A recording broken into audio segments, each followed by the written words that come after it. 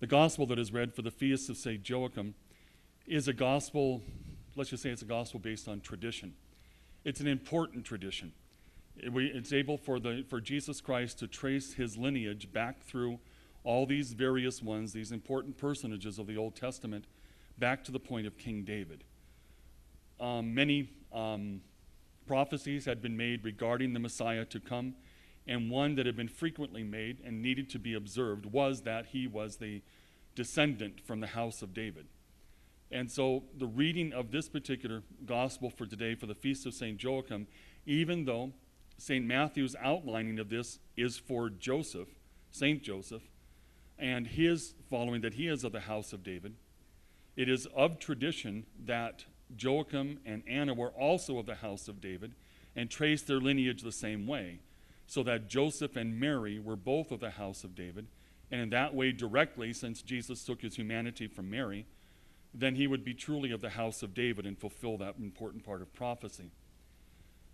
Yesterday, if you were at Mass yesterday here, and we were reflecting upon the Feast of the Assumption, the dogma of the Assumption, and saying that the dogma of the Assumption is largely given to us because of tradition, the uninterrupted tradition that has come down from the time of the apostles to our time now, and that Pope Pius XII, when he established this as a dogma of our faith, did it mostly, for 90% of it or better, on tradition and the keeping of that tradition, the teachings of the fathers and doctors of the church.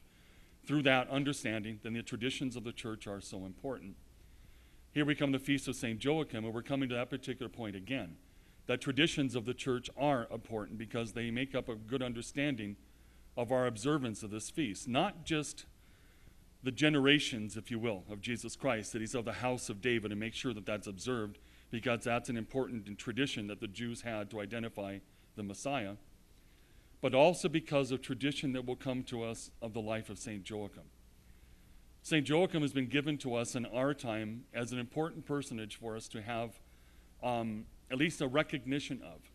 As I'd mentioned just as Mass began, under Pope Leo XIII, whose first name and a secular name was Joachim, and it just shows you if you're a pope, you can kind of move things along here and bring up some kinds of things that come along that way. It's not an abuse, it's just he had a great devotion at St. Joachim, and the Holy Ghost inspired him, it sure seems, in the liturgy to bring the Feast of St. Joachim to such a rank that if we are gathered together in church on August 16th, that the Mass that we would have and the devotions we would pray and the virtues that we try to imitate would come from St. Joachim and not necessarily the Sunday after Pentecost where it came from.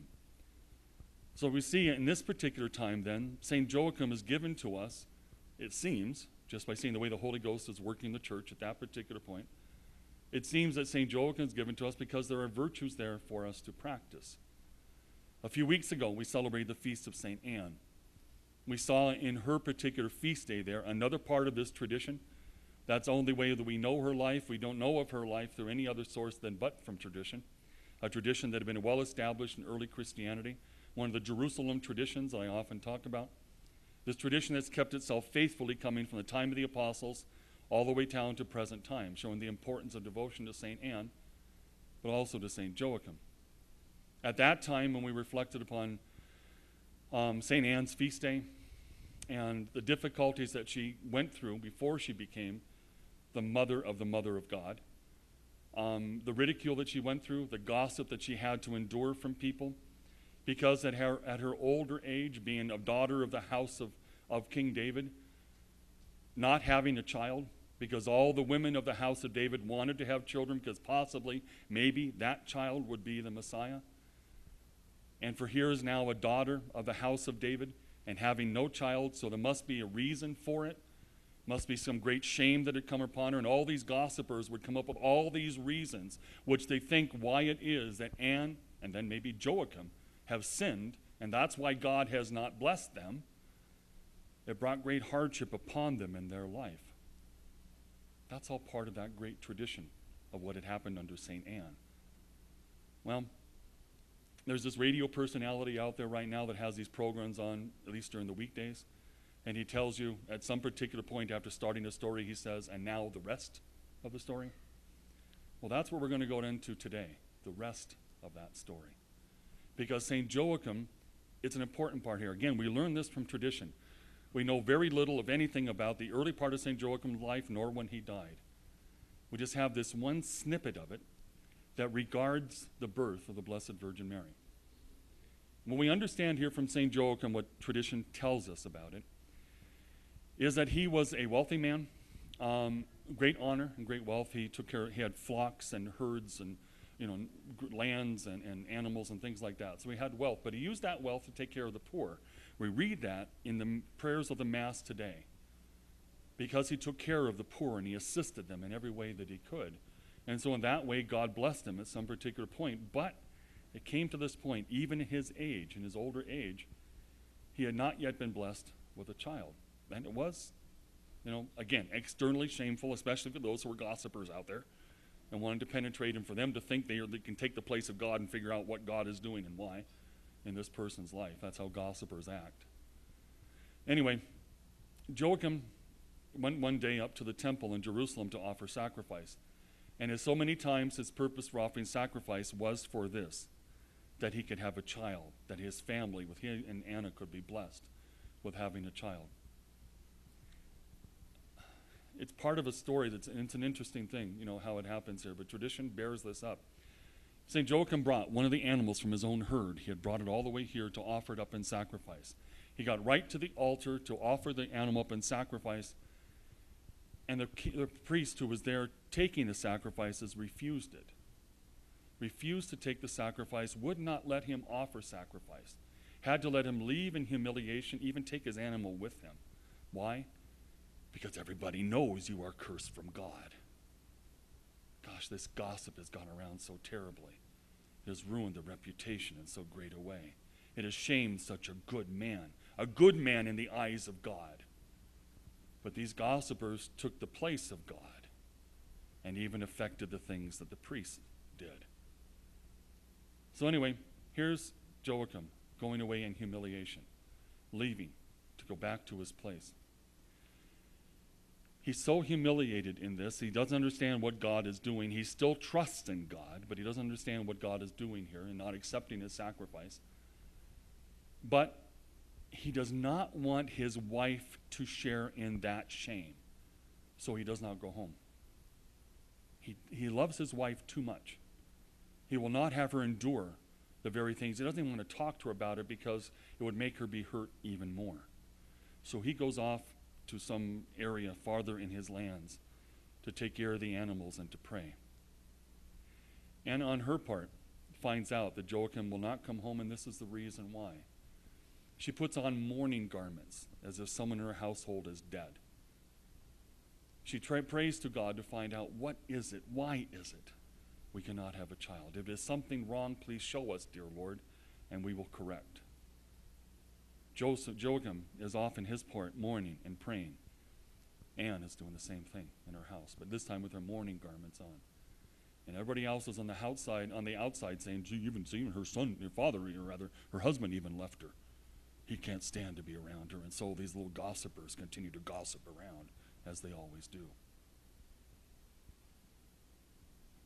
Well, God did answer their prayers, but in a way they didn't expect.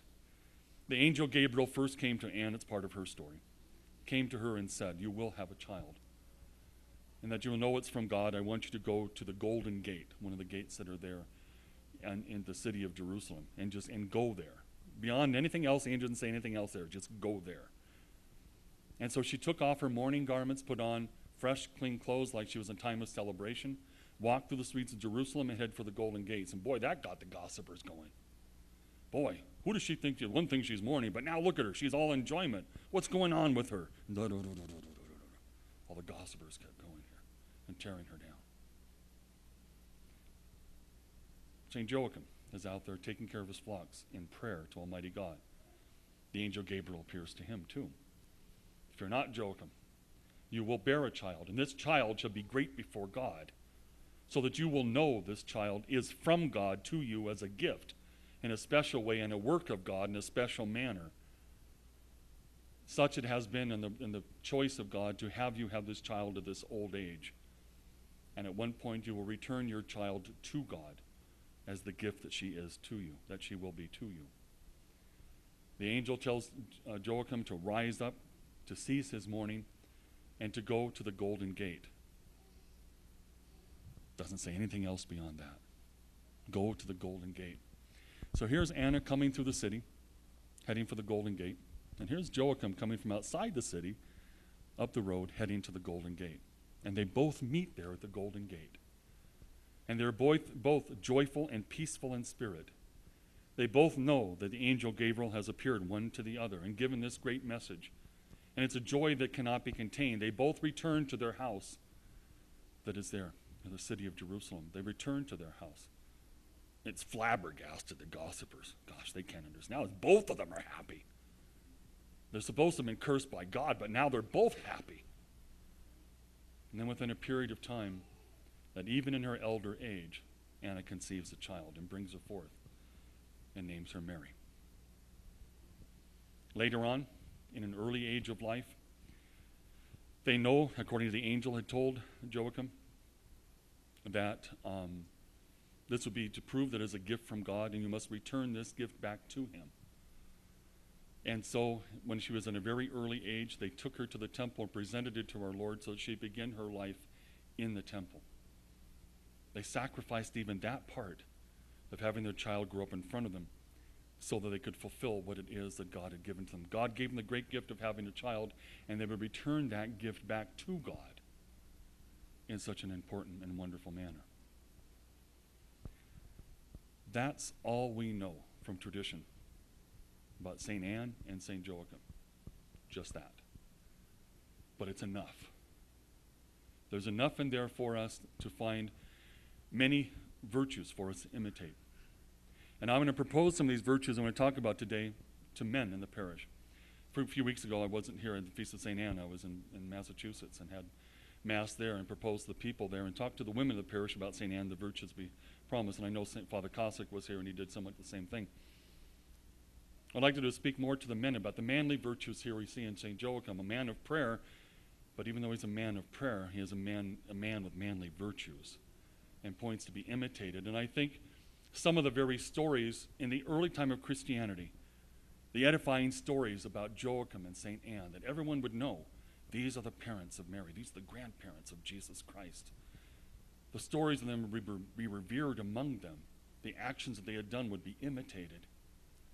And for men, St. Joachim will be upheld in his understanding, especially in this. Let's take the one virtue, the first virtue I want to talk about here. How St. Joachim looked to the devotion he would have, the love he would have for his wife. I'll call it devotion because it was that particular way. In the Old Testament times, under the Jewish law, the ways of marriage, the fidelity in marriage, the permanency of marriage is not the same, was not the same as we see in Christianity with the sacrament of matrimony as Jesus Christ gave it to us. Amen, amen, I said, our Lord said there. He had changed things. You heard Moses had told you this before, but I tell you now. Things were changed for Christian matrimony. But Joachim and Anna were already living those changes, if you will. Even though they did not live under the gospel, we still call them saints because their lives were so intimately connected right now with the work of redemption, and they were already living the Christian spirit even before Christ began teaching and preaching the gospel. And the Christian spirit, first of all, or greatly, that influenced so many people, was regarding marriage. If you read the epistles of St. Paul, or even follow the Acts of the Apostles, or read a good life on the life of St. Paul, you'll find out that one of the things that attracted most people to his preaching was when he spoke upon the Christian viewpoint toward marriage. He would talk about the risen Christ. He would talk about other virtues that were important here. But every time he got on the subject of marriage, crowds came to him. And these would even be the pagans because they didn't understand marriage that way. The respect, the love of husband for wife. The devotion wife would have toward husband. They didn't even expect that particular thing. It was foreign to them and even to the Jews. But St. Paul spoke with such conviction, such love for this understanding to help people to understand this is how God wants us to establish and understand marriage now. To the Ephesians, he wrote, "Husbands, love your wives, as Christ also loved the church, and delivered himself up for it, that he might sanctify it and cleansing it by laver of water in the word of life, that he might present it to himself a glorious church, not having spot or wrinkle or such thing, but that it should be holy and without blemish. So also ought men to love their wives as their own bodies. He that loves his wife loves himself, for no man ever hates his own flesh, but nourishes it and cherishes it, as also Christ does to the church, because we are members of him, both of flesh and his bones. St. Paul is presenting here for something for men, a love to be demonstrated toward wives in the same way that Christ loved the church that he established, sacrificing himself for it, being member for member, a part of that church, the understanding of the whole mystical body of Christ, that there is that respect and love in every way that must be given, even to the point of sacrificing, coming away from that personal independence and way of life, sacrificing for that life together. Okay, for the women, this is probably a part that we're not ready to go along with, but St. Paul's also is teaching in Ephesians. I remember so many times in having marriages for some people, some of the women would say, okay, Father, you're going to read that one part that St. Paul says about wives, you got to obey your husband? Yeah, because it's part of the gospel teaching. But it has to be understood correctly. Marriage is not a dictatorial thing. The husband is not a dictator. Husbands, love your wives as Christ loved the church. Where is there dictatorial things in there? It's nowhere to be found. St. Paul, when he speaks of this, of the love wives should have for their husbands, begins it this way: being subject to one another in the fear and reverence of Christ. Subject to one another, encouraging one another, helping, assisting one another, especially in assisting in the things necessary for salvation. Be subject to one another. Wait a minute. He's saying, he's going to say in just a few minutes here, let women be subject to their husbands as to the Lord. But yet we're supposed to be subject to one another. Just where do I reconcile that? Well, it comes to the point of saying every organization has to have somebody in charge who will make the decisions. But at the same time, marriage is not just some organization. The husband's not just the CEO of some organization with children and a wife there and taking care of a home. He's been appointed by God to watch over, to care, to love, to cherish. But he's also at that particular point having to make some decisions, but the decisions are not going to be so oligarchical, as the term would be, so dictatorial, so saying, I am so gifted with everything that the wife can never offer suggestion, can never bring up any particular point, be subject one to another in the fear of Christ. St. Paul says first, before he gets to this point, because the husband is the head of the wife as Christ is the head of the church, he is the Savior of his body. Therefore, as the church is subject to Christ, so also let wives be to their husbands in all things. For this cause shall a man leave his father and mother, and shall cleave to his wife, and this shall be two in one flesh. We're coming in a point right here with St. Paul's teaching, even though he's saying about disobedience and all these things that are there. There's a unity that's supposed to be there between husband and wife, that has no fear of dictatorial things, that has no fear of following along the pathway of God of what marriage is supposed to be. It's supposed to be unity of purpose, a unity of mind, and unity of heart. And if it comes to a point an important decision needs to be made, then the husband makes that because he loves his wife as Christ would love the church. And he understands that responsibility. These are the things, just an important teaching. And I'm just, getting in just a small way, but this is the way of Christian marriage, the Christian idea toward marriage and the relationship of husband and wife. And just a little snippet we've seen in the life of St. Joachim and of St. Anne show that they lived that and became great saints. Another virtue for us to see in the life of St. Joachim is that he had a trust in God, a prayerful life.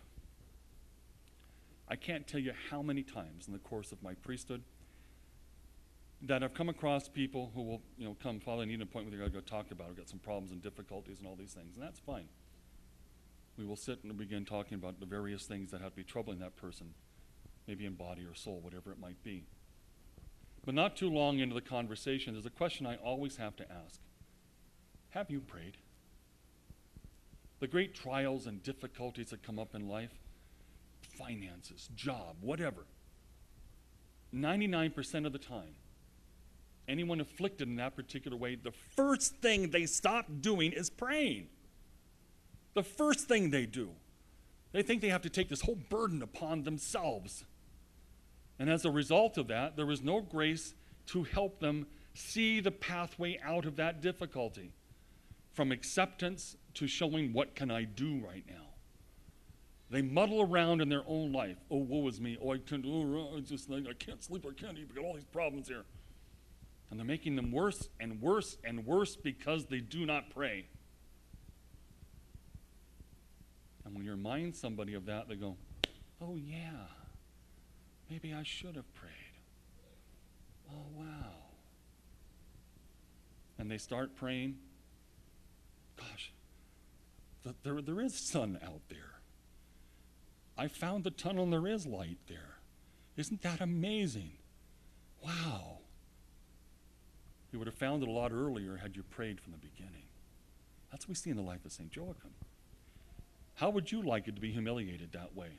To bring your offering to the temple, always been accepted at that particular time. This time it is not accepted because the gossips have so spoiled your reputation, even before the priests, they will not accept it. How would you like that?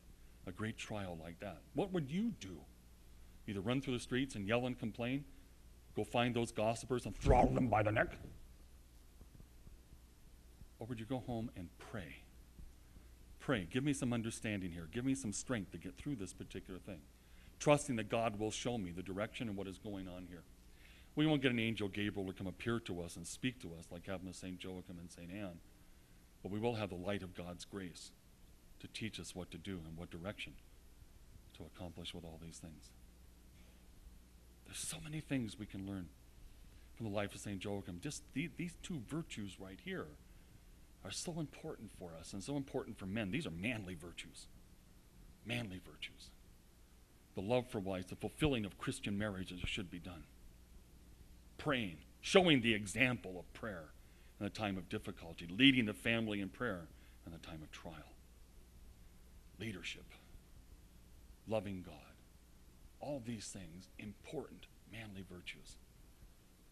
This is what we see from St. Joachim here, and my prayer is for our men to follow those examples and more. I mean, think more about the life of St. Joachim. I'm sure you'll find more virtues to imitate here, but just these two are enough for us to pause and reflect upon on this day, and for our men to pray to imitate what St. Joachim has. Again, I fall back from the beginning of what I'd said.